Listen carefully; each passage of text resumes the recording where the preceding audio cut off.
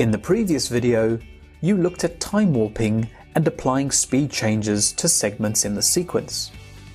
Now let's have a brief run through of color correction, color matching, and selective color correction. Let's select the segment in the sequence and apply the color correct timeline effects. Like all the other timeline effects, you can do quick adjustments with the basic parameters in the toolbar. If you enter the editor, you will be presented with a plethora of controls. Firstly, you have two color correction tools to choose from. The first tool is the standard color corrector. Here you can adjust masters, shadows, midtones, and highlights. There is also a color wheel for tinting, numerical adjustments, a histogram, and curves. These tools should all be familiar to you if you've worked in software of a similar nature. The current interface is what is referred to as the Overlay UI. This interface allows you to see your image full screen, and if you adjust a particular value, the other controls are temporarily masked. The other interface you can switch to is the standard interface using this toggle button. The second color correction tool is the color warper. As a standard timeline effects, the color warper and color corrector cannot be mixed together. You have to choose either one or the other. So if you're working on a specific shot, working this way should be quite effective.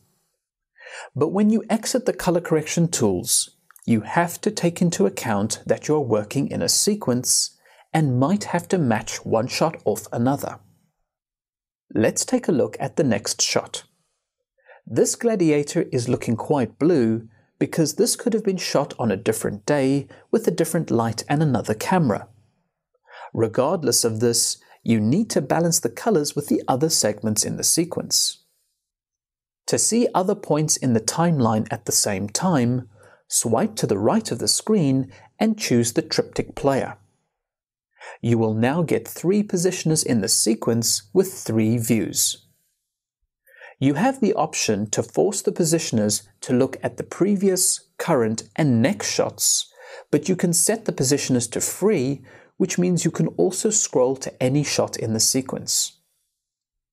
Now that you have a good point of reference, you can select the bluish shot and add a color correction to it. Going into the editor, you are still able to see the triptych player, which will make it easier to color correct your shot while matching colors from the previous image. Let's switch to the color warper. To balance the shot, you could color correct it manually using the color wheels, or also called tracking balls. Or you could use automated color correction. To match one shot to another, click the Select button. A message will prompt you to select an area to be modified. With this cursor, click and drag a box over the gladiator's top. When you release the cursor, a blue LED appears on the Select button, telling you that it has made a selection. Press the Select button again, and the message prompts you to select an area to match to. On the reference shot, drag the cursor over the gladiator's top. As soon as you release the cursor, the color warper does a match. It's pretty much balanced, and you can still tweak the shot further if you choose. I'll exit the editor and switch back to the standard source sequence viewers. The final workflow example is selective color correction. I'll go to the last shot in the sequence where we see some legs running towards the camera. Let's say, for instance, that you have been asked to change the color pads on the trousers. Select the segment and add a color correction effects to the shot. Going into the editor, I'll switch to the color warper. The color warper has up to 3 selectives, also known as secondaries, to isolate color. The first thing to do is switch the color warper's mode to work on selective 1. The image goes monochrome, and this is for one specific view only for selectives. This is called the selective view, and it is for picking the color. Enable Selective 1 and press Pick Custom. With the picker, you can click and drag on the padding to select the color. To fine-tune the key, you can switch the view from Selective View to Matte View. The black area is the region affected by the color correction, the gray is the softness, and the white area remains unaffected. In essence, a chroma key was created by the diamond keyer. This is the color selection tool located on the right of the interface.